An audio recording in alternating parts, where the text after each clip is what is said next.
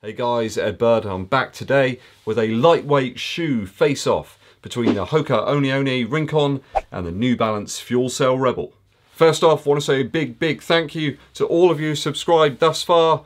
We've been really motoring forward in terms of subscribers. I'm really thankful and appreciative for all of you that are watching out there.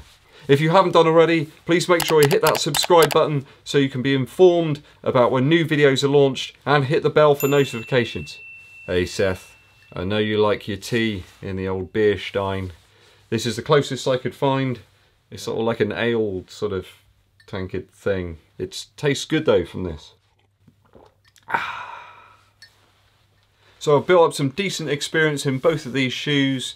They come in at around about the £100 mark, which I think is pretty good value really for a running shoe. If you can find something you can put maybe 300 miles into for £100, what more do you want in life?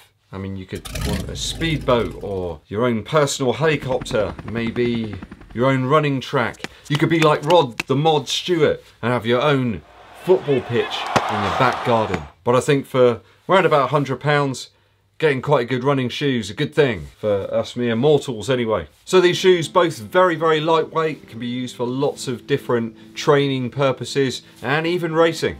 Very minimal uppers on both of these shoes.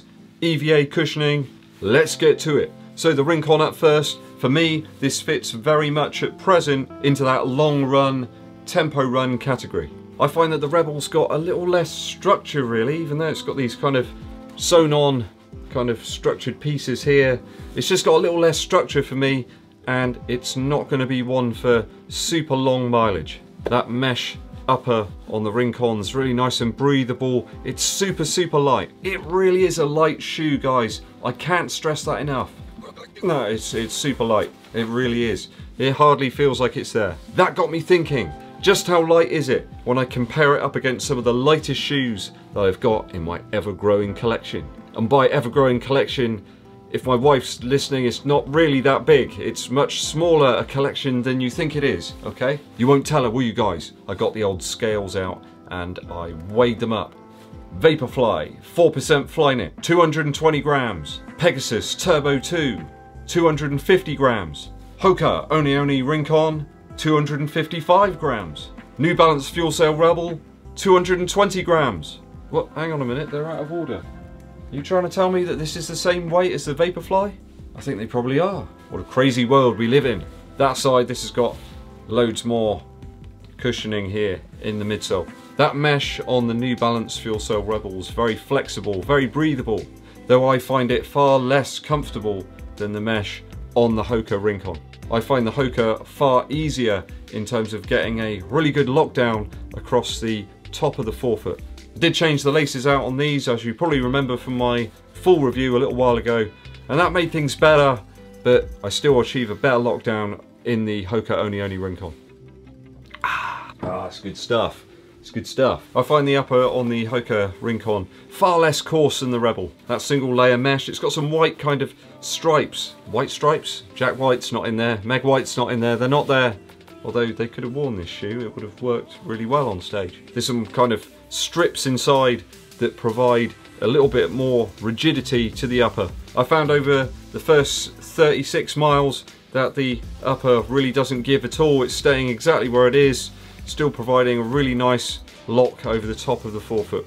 I found that the upper on the Rebel does start to loosen up a little bit over the initial sort of 50 miles. That aside, I do prefer the Flyknit upper on the Nike Zoomfly Flyknit to that kind of knit upper on the Rebel.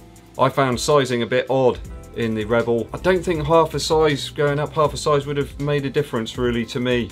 It was more about width. Sizing spot on for me in the Hoka Rincon. Lovely room in the toe box. My toes feel really comfy, as if I'm sat by a roaring fire with the snow pelting the window from the outside. Anyway, there's loads of exposed midsole on these shoes. Not quite so much in the Rebel, but absolutely loads in the Rincon. In fact, more of the outsole here is really midsole.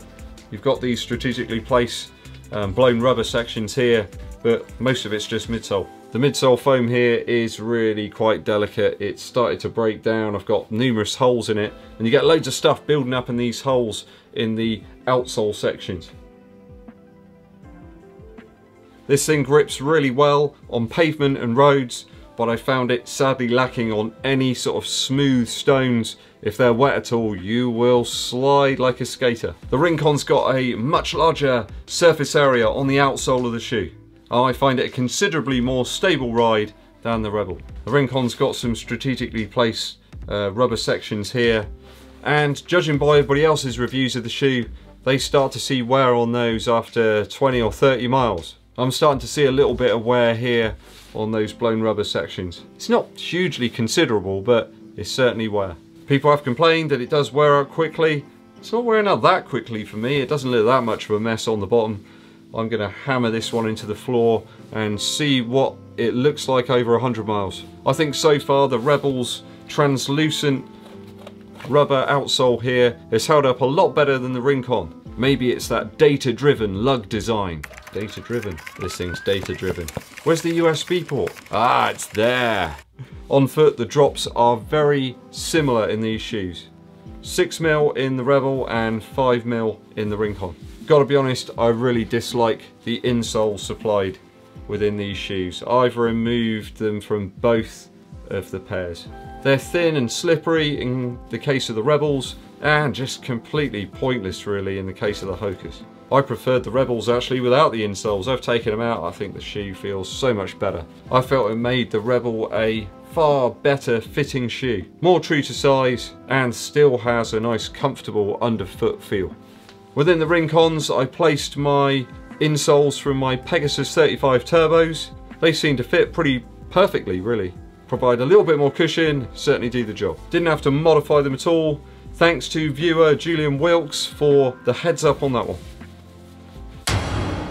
With those other insoles, the Rincon feels even more cushioned. I've enjoyed 6, 8 and 10 mile efforts in these over the last week, ranging around the 7 minutes 45 per mile pace. Again, those are way off my moderate level pace or moderate level of activity, but for longer range building in my training, I think these are perfect for purpose. Oh, perfect for purpose. Blah, blah, blah, blah. So apart from appearing within that same kind of price range, the Rebel just isn't as versatile a shoe as the Rincon. I think go for the Rincons if you want something that can handle tempo runs or long runs. It could probably do some interval work as well. I think it can go up higher in pace than I've pushed it so far. I think the Rebel's really a faster, stripped back shoe, ideal for tempo runs, intervals and for racing. I think you could probably race in the Rincons, but personally I prefer a higher heel to toe drop. Okay guys, hope you've enjoyed this little comparison between these two shoes. They kind of occupy a similar price point, but I think they're probably aimed for different things. I'd probably use towards the Rincon really. I think that's probably a better value shoe. It's only for £100. It's a great deal. If you've worn these, if you've trained in them, raced in them, please comment below and share your experiences with the other viewers. If you haven't already, please make sure you hit that subscribe button down here somewhere and make sure you give the video a thumbs up like. Please share it with any running friends you might have. My name's EDDBUD and I'll be seeing you.